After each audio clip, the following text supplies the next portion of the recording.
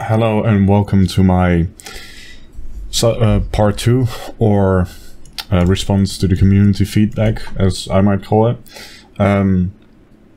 I posted the previous video as well as in the Star Citizen group on Facebook, so I got some feedback and I got called out for comparing apples to oranges, which I kind of agree with. It was more of a rant from frustration than, you know, factual backed up evidence or, you know, good points. So I'll try to address it, as well as, you know, a few other arguments made by the community. So I'll just start off here with an apples to apples comparison. You have the Vanguard Warden, a heavy fighter. I'm going off the RSI side here, you know. The Vanguard Warden is actually a heavy fighter. The Harbinger is a bomber. The Sentinel, interdiction, and the Hoplite, a dropship. So, a heavy fighter, Vanguard Warden. Okay, I'll put some emphasis on that later why I'm you know, hammering on that so much. So, the each of the variants has something going for it. Each of them is a long-range capable craft. Each of them have 4 fixed size 2 weapons, and each of them have a size 5 mount. In my opinion, the Vanguard Warden has very little going for it in the buck. For its Battlefield upgrade kit. I'll come to that in a second here. The Sentinel has a very clear role. It has an EMP, so it's able to disrupt the enemy, and it's able to, with half decent armaments, able to finish its target. Then you have the Hoplite, which is a dropship. And for a dropship, it actually has half decent armament. It's, you know, made to drop troops off.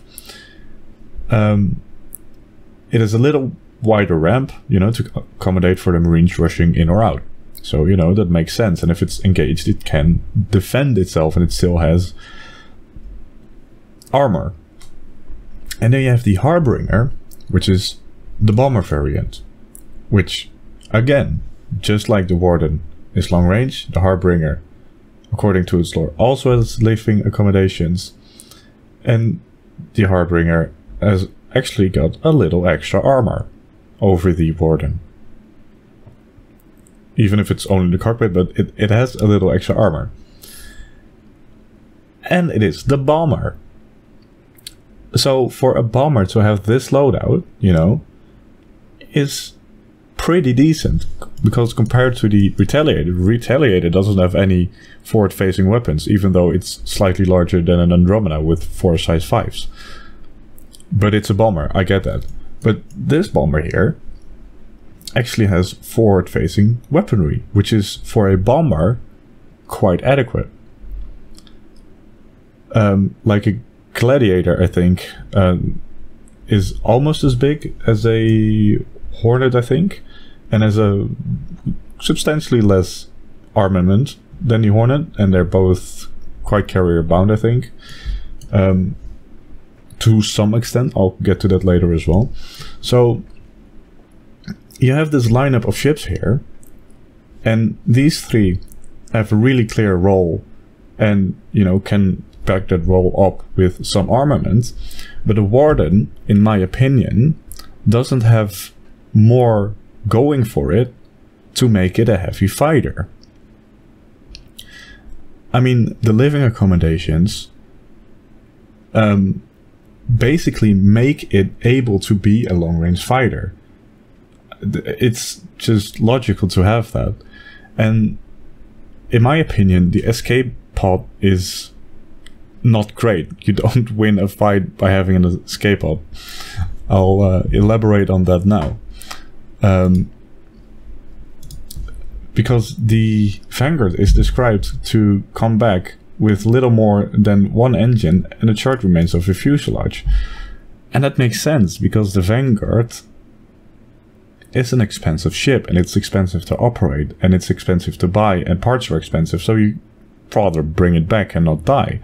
And in my opinion, if you crawl into that escape pod and you manage to escape, because it's more likely to be blown up than to actually escape. Like, I'm quite hesitant to see how effective an escape pod would be, or you'd have a system right before it blows up to have you thrown out of the ship, basically.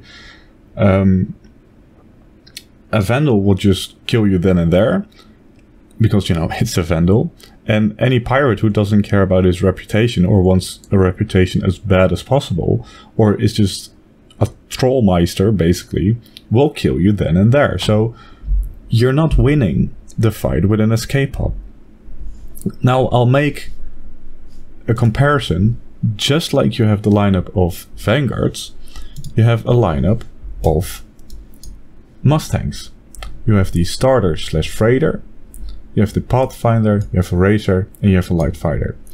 The light fighter actually has more offensive armament than the other variants.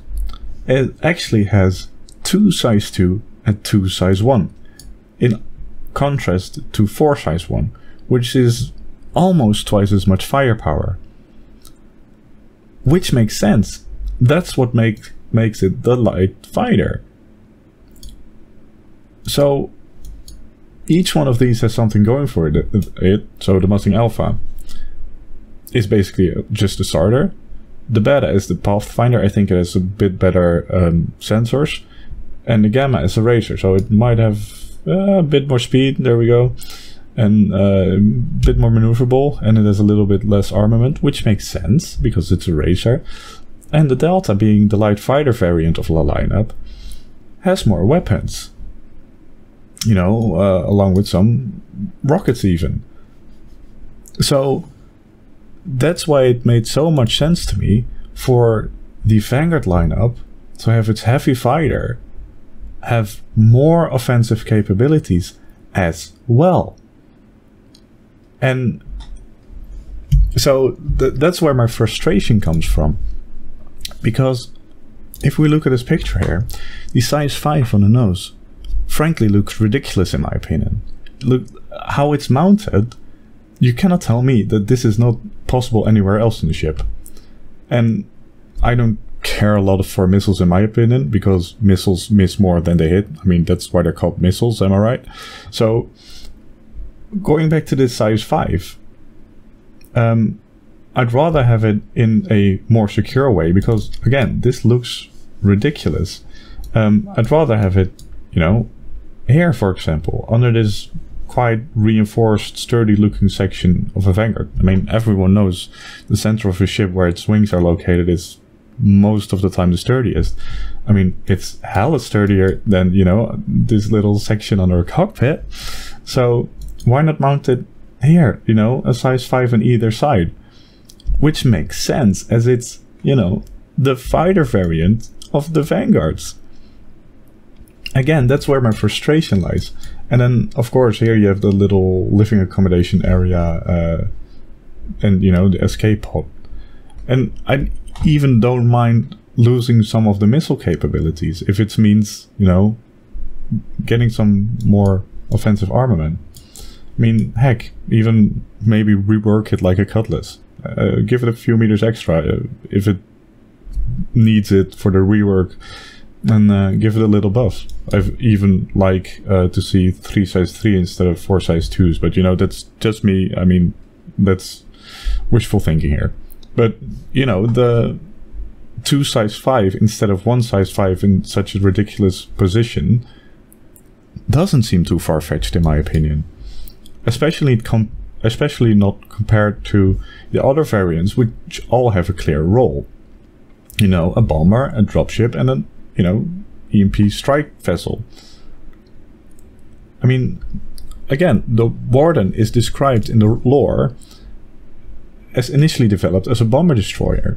But in all fairness, if I'm going to kill a Retaliator or a Vandal-esque bomber or a other support craft like a Starfarer or whatever there might be flying around, behind enemy lines, which the Vanguard is designed to infiltrate and be effective in, I'd rather take the Harbinger, as it's most likely still faster than a Retaliator.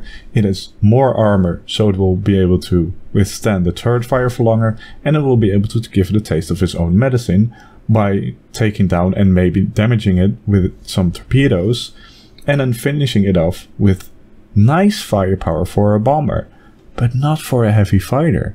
I'd be hesitant to take my Vanguard into harm's way, or the Warden into harm's way, because in my opinion it's just not that effective as it's described to be. Because, I mean, unprecedented striking power just doesn't fit in my opinion. It's only about 22 to 2400 DPS. A Saber has almost as much, and a Hornet has more than that with a flash fire. And moving to speed, the Vanguard impressive top speed, which is also not really adequate enough in my opinion, as a Saber is way faster than a Vanguard, which kind of makes sense, but you wouldn't be able to get away in your Vanguard, which on the other side doesn't make sense, because it's, some call it a boom and zoom craft, but it doesn't have the zoom and it lacks the boom as well. So, you know, that's where my frustration comes from. And I had someone pointing out, coming to the community feedbacks here as well, but if the Vanguard Warden doesn't have a disadvantage, anyone would stand in line to get it. I disagree with that completely. It's a hella expensive craft. So even as pledged now, it's really expensive, way more expensive than a Hornet or, you know, a Freelancer Cutlass or whatever. And in game it will be really expensive to buy as well as expensive to operate, because unlike the Hornet, which is a decommissioned military fighter, so it's in abundance and its parts are in abundance and its parts are cheap, the Warden will be quite rare actually, as it's not officially licensed to civilians from the military according to the lore, but through a UE pact it is sort of available but rare.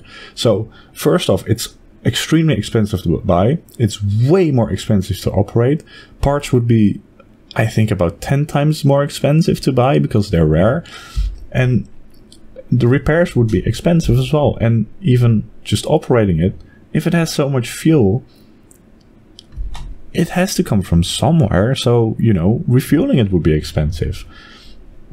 Making it an expensive craft, you know, nullifying the argument of everyone would be in line to get one. Which is, again, my, you know, fair opinion here. And not too flawed analysis if I say so myself. And then we come to another argument from the community. But medium fighters like the Saber and the Hornet are carrier bound. No, I do not agree with that. They do not need a fucking Polaris strapped with a Saber to get anywhere. Or a Starfarer for that matter. They have some range. I mean, it's a medium fighter. They're not that small. It's not a Buccaneer or a 100i, for fuck's sake. Even a 100i has refueling capabilities, by the way. So that's a whole different argument entirely, but it is quite small. So in my opinion, it shouldn't be too weird to be on other ships, but whatever. I mean, the Cutlass has it, the Freelancer has it. In the lore and in the description, the Hornet has it. So if they're going to get rid of it, I'd be quite bummed if I were you as a Hornet owner. But no, I don't think the Saber and Hornet would have such a small range. I do think they would be able to jump from a safe system to a system where there's fight and jump back if they survive. So no, I don't think so. And even if you want to jump over multiple systems, you could, you know, refuel in a truck stop, or, you know, get up a contract with a Starfarer, you know, maybe infringing my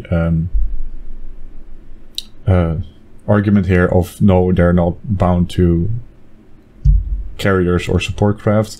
You know, to some extent, they're not completely useless. They are not snob fighters by any means.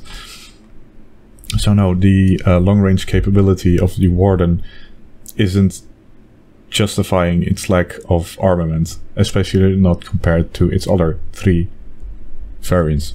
Comparing apples to apples here, people. And if that were true, if the Saber and Hornet would be that inadequate of going anywhere, I'd see people opting more for Cutlasses and Freelancers to go fight, as they have the same forward-facing power as a Saber, 4 size 3s, and they have fuel scoops, tanks, and range. Making, according to that logic, a Freelancer or a Cutlass more viable as a long-range fighter than either of these. And again, I'm not saying the Vanguard Warden should have the offensive capabilities of a Hurricane, be as nimble as a Saber, and have these shields and armor of a Vulcan or a Bomber. No, that's not what I'm saying here. And I had another person point out to me how the Warden shouldn't be able to be as powerful as an Andromeda. And I ask you, why not? The Warden, again, is a dedicated heavy fighter. The Andromeda is a multi-person freighter. It has 4 size 5s. He even tells me how he likes to dogfight it. I mean, come on, dogfighting a multi-person freighter? Because he's able to strike from such a distance with these M7A lasers.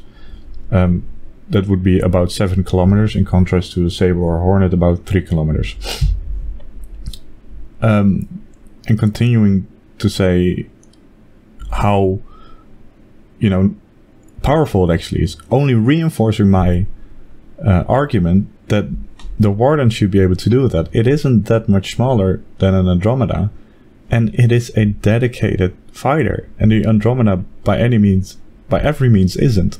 I mean, the Andromeda has shit ton of cargo, it has a snob fighter, it has 2 turrets, it has living accommodations, it has even more range than a Warden. So again, by that logic, an Andromeda would be one of the best long-range fighters. So, you know, that argument. I mean, it's like saying the Saber shouldn't have the same offensive capabilities of a Freelancer, but it actually does. And the size difference between the Saber and the Freelancer is actually comparable to the size difference between the Warden and the Andromeda. And again, the Freelancer has 4 size 3s as well as the Saber. So, you know, I don't think my comparison is that weird in that aspect. So, if I forgot anything, feel free to, you know, point me to it. And if I were really wrong in any way, just tell me and I'd make a response number 3 or something. I don't know. I'm just, you know, trying to give my opinion and help the balancing and help giving the community something to talk about or think about, or CIG itself something to think about. And I'm just, you know, trying to make the game better here, just like you. I mean, hell, this is my screenshot, this is my Vanguard, and this is my monocle, if you can see that. I don't know. I really love the game and I want it to succeed, and this is basically my contribution to feedback to make it succeed. So there you go. It's me out for today. I'll cut it down, edit it, and I'll see you later.